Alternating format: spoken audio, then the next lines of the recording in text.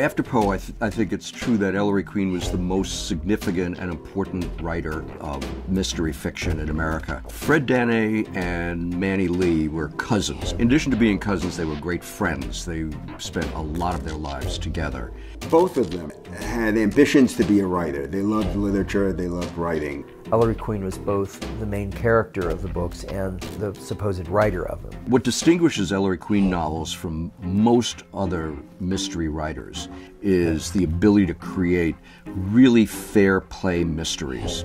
Well, a fair play mystery is basically a mystery in which all of the clues are presented in the story so that the reader has every single clue, every single piece of information necessary to do what Ellery Queen ultimately does, and that is solve the murder. Dad and Dan wanted to write fair play mysteries because they wanted the reader involved. If you read carefully and think it through, you can come up with the correct solution to the mystery. It's far more rewarding to solve that puzzle or to see it solved, to see what a brilliant mind could do to solve that puzzle for you.